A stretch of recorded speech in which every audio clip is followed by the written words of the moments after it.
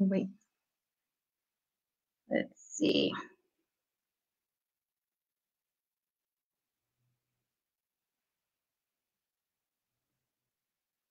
Hello, hello.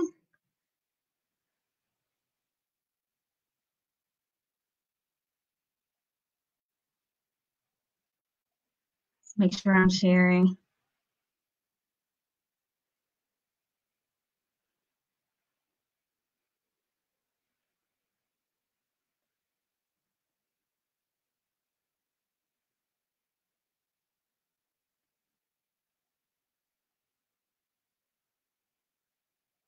The internet.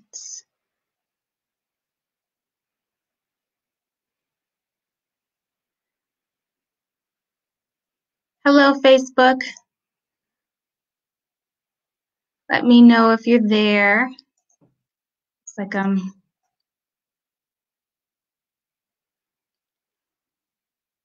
hello, Facebook. Thank you for joining me tonight. Hi, Dr. Jamila. Give me a minute to share. Keep saying that my internet is going in and out. I just want to make sure. Reload my page.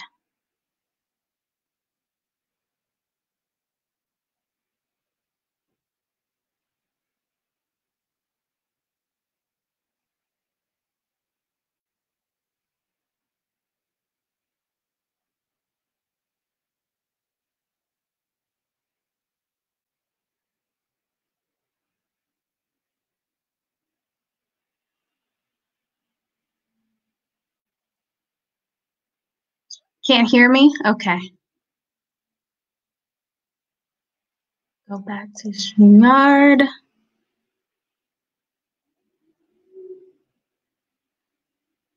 Okay, let's see. Can you hear me now? Sure.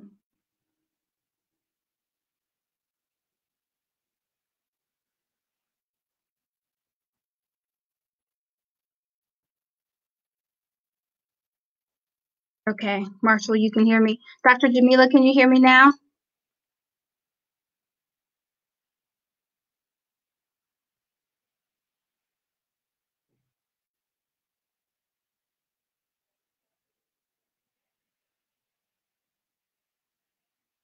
Can everybody else hear me?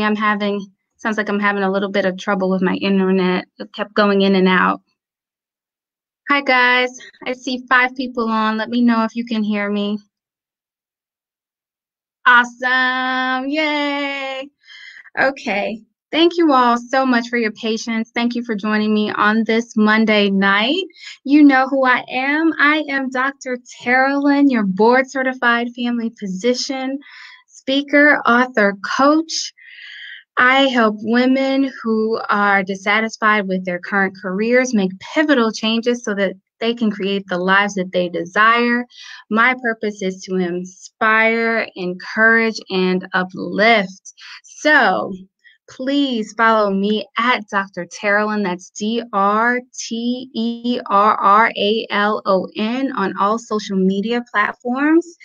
And thank you so much for joining me tonight. I am coming to you from beautiful Upper Marlboro, Maryland, just outside of DC in the beautiful DMV. Thank you, Tamika, for joining me. I appreciate your time. Hey, and thank you, Dr. Jamila. Thank you, my lovely Marshall. Thank you, everybody. So I thought I would come to you tonight just to share a little bit.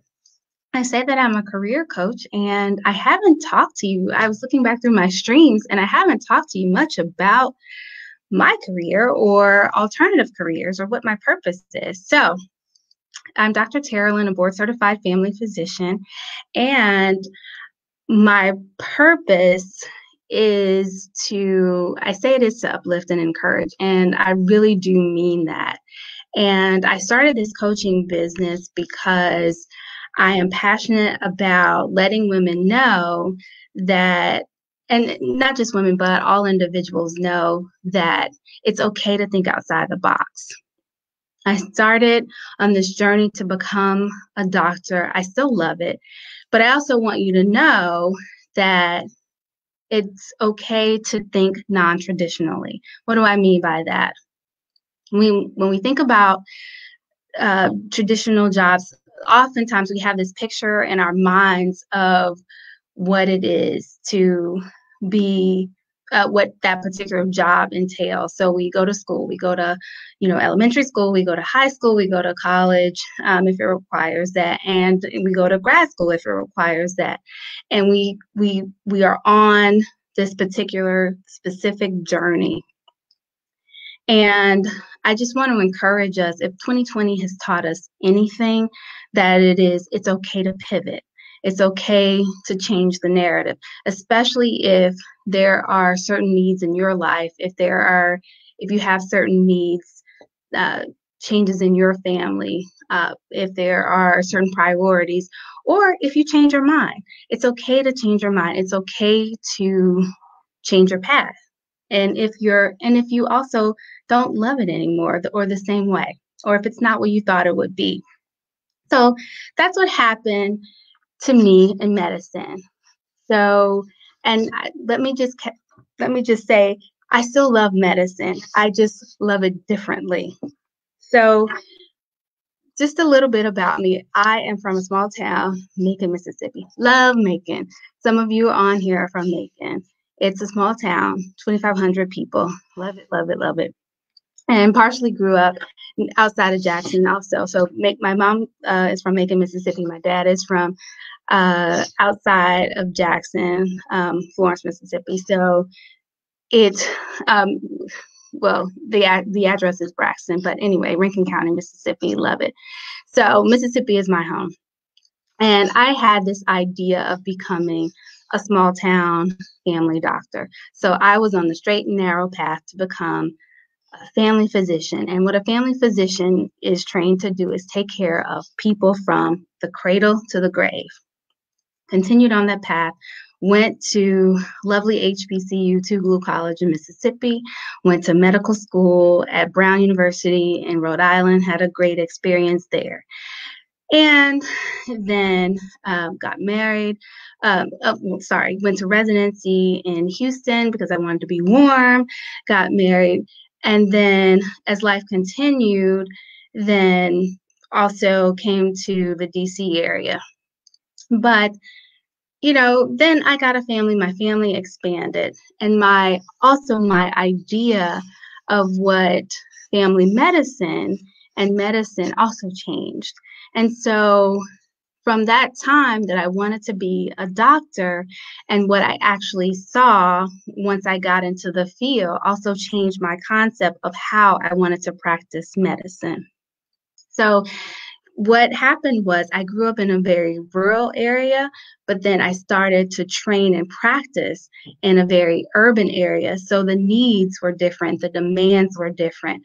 Couple that with the fact that I had a growing family and the needs of that family was different, then my idea of how I wanted to practice medicine changed. And medicine also changed as well. There were more demands for paperwork, and there were more constraints as to what we could do. So in Texas, I was taught to deliver taught to deliver babies, and there was more encouragement to take care of women and their babies. But as I moved to a different geographical region, that was not the preference. So again, had to pivot. So again, I was a little bit frustrated, and then also I started to rethink, okay, I think I want to change the way I practice medicine. Also, the needs of my population in DC were very different. So the needs of my population in DC were different in such a way that they needed a little bit more from me. And how should I say, their needs were more social. So they needed more things like they needed more support in getting, they needed, how should I say, more the social determinants of health. So we were figuring out more things like how to keep their lights on, how to get so that they could keep, say, their asthma, their nebulizer for their asthma. We were doing things like how to get proper food, because in the area where I worked, there was only one grocery store. People who had chronic diseases, they didn't have access to the specialist in that part of DC, so it was always a transportation issue. So I was always working more administratively to get those things needed. So I was frustrated more with the social work issues. So I decided that I wanted to work more administratively on those things. So that changed my idea of the things that I wanted to work on. So I wanted to work on that side. And usually that led me to the insurance side of things. So I decided I wanted to work on the resources, the business side of medicine. So I decided I wanted to have more autonomy. So I started looking into that. And that's how I ended up doing more administrative medicine, which meant that we needed to have more doctors advocating for our patients on the insurance side. So I wanted to talk to you about pivoting. And I started to worry about what people would think if I didn't see patients anymore. And so I wrestled with that. And guess what? I found that I had to get over that, because I actually did it. I found that I was happier actually advocating for my patients. Even though I wasn't seeing the patients directly, I felt better that I was able to make the decisions more on the insurance side, because I was advocating. I felt that I had more power advocating for patients, advocating for their needs, because I was actually on the decision-making side. So now I could say to the people who were not doctors, who were making the business decisions, saying, yes, I have been a physician treating that patient. Yes, they need this. I understand the medical side. I understand that you're trying to save money, but it will save you more in the long run if you approve this service for this patient. So I want to talk to you about things that people can do with their medical degree that may not involve direct patient care. So one of those things is something that I do, which is administrative medicine. Some people may call it insurance work. Some people may call it medical director. So my title is medical director. That's one of the hats that I wear. So another thing is being a medical writer. So if you go into medicine and you want to take a side gig, or you need to take some time off from medicine, then another thing you can do is become a medical writer. Has anybody ever heard of Michael Crichton? And I'm going to type it in the chat. Michael.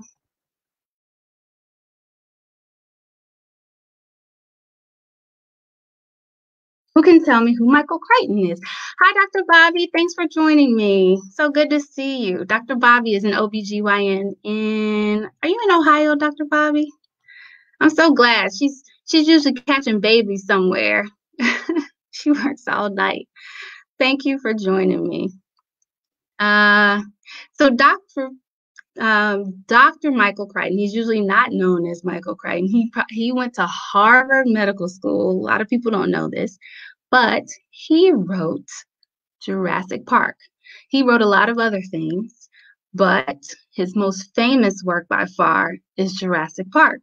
So that's what I mean by, if you have a dream, or if you have some other way, if you're a creative person and you get to a point where you discover, I know I was on the path to something else, but this is what I really want to do, and you're able to explore that feeling, then do that.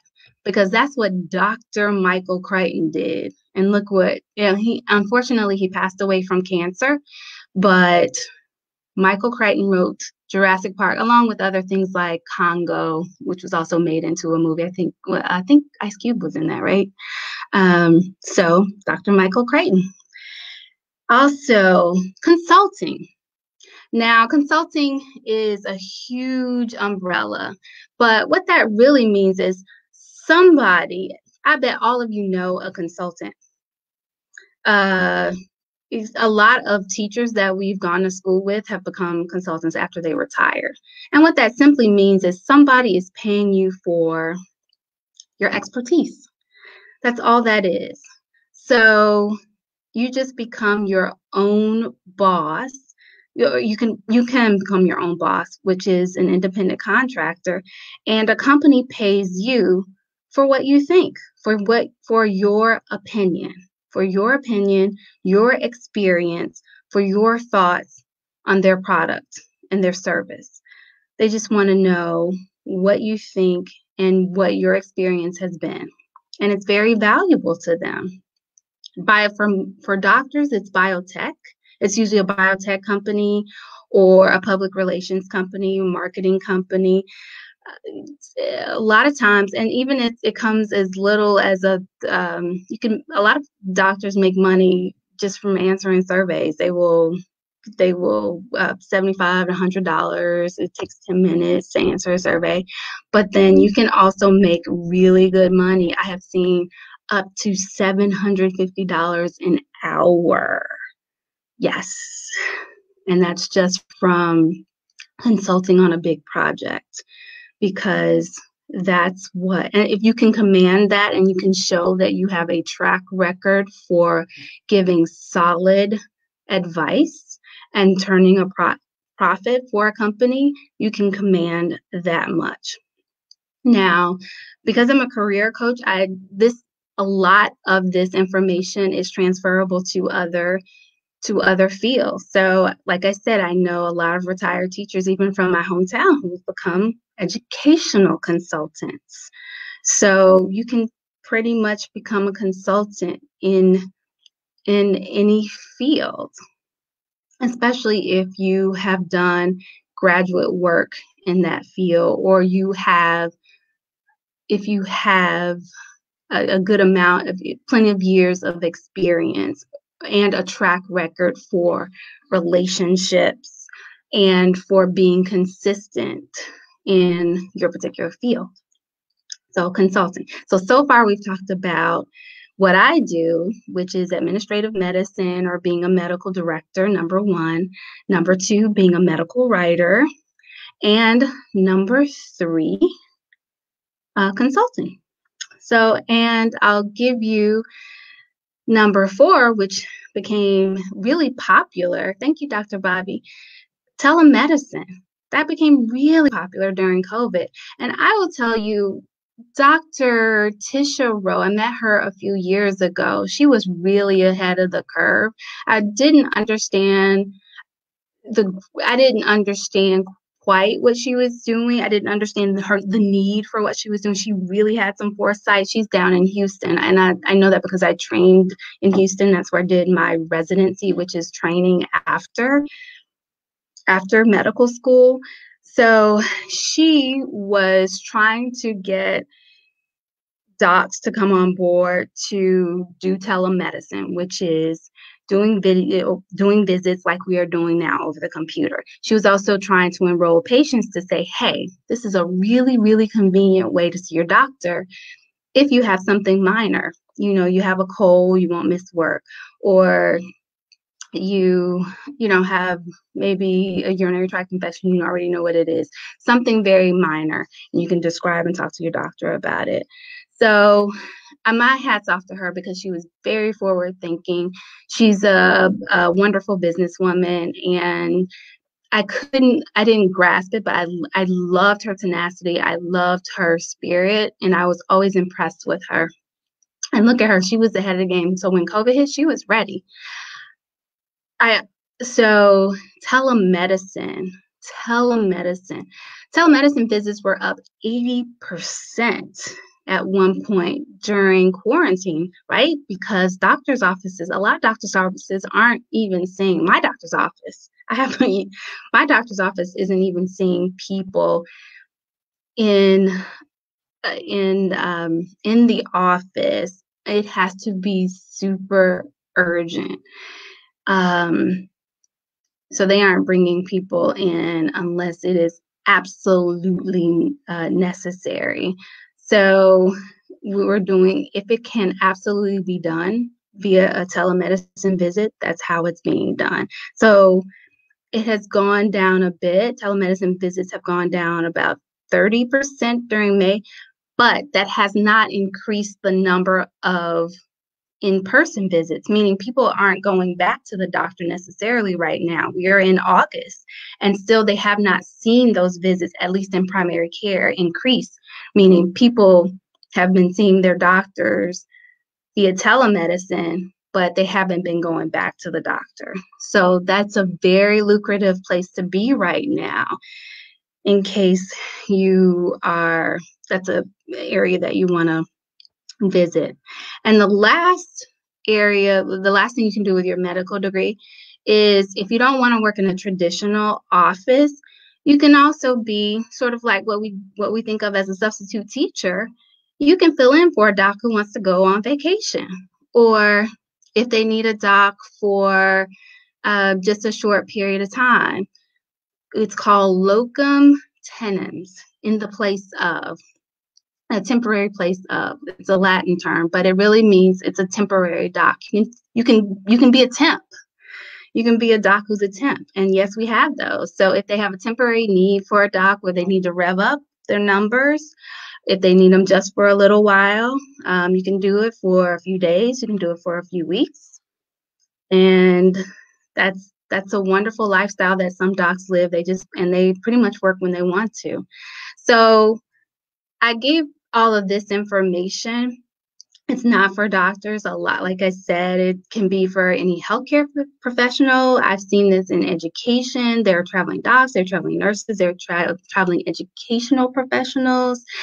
I've seen this in so many fields. There are traveling consultants.